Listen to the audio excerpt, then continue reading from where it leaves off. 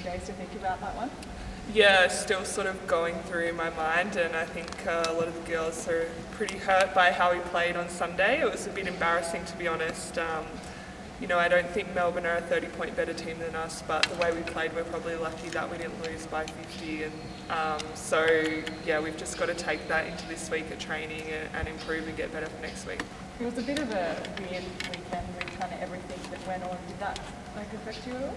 Not really. I think that's just going to be the nature of this season, so there's going to be no excuses with travel and everything because every team has to do it. So yeah, it was a tough weekend with two really great teams, but yeah, going 0-2 for the weekend's disappointing and not what we were looking forward going into that weekend.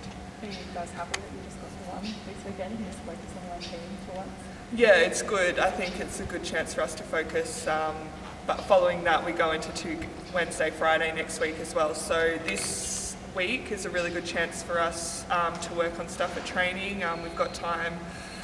We can really, go hard and get better. So I think this week's going to be really valuable for us for the next couple of weeks. Is there value at this stage starting the season with a couple of wins, a couple of losses? No, I'd like to win every game. But yeah, I mean, every team's going to have tough periods, yeah. So we feel like this weekend's it. Now we're going to get better. If we don't learn from the weekend and if we don't improve, then it's a waste of an opportunity to learn from our mistakes. So hopefully it will hold us in good stead going forward. With 2 doubleheaders in the bag, how's the knee feeling? Yeah, it's actually pulled up really well.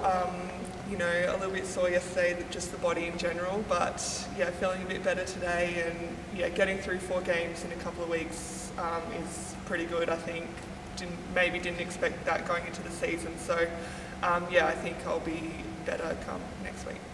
So it's going better than you planned to? I think so, yeah.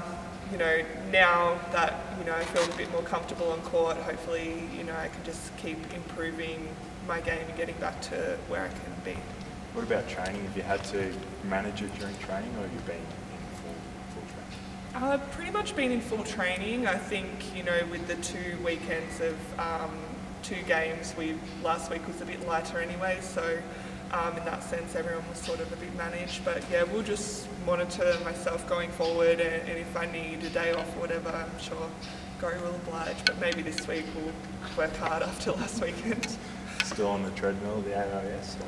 Yeah, getting in a couple sessions there a week, so that's just a bit of top-up conditioning until I sort of, get back. But my knee kind of likes a lot of work through it, so we just have to work out the good balance for it.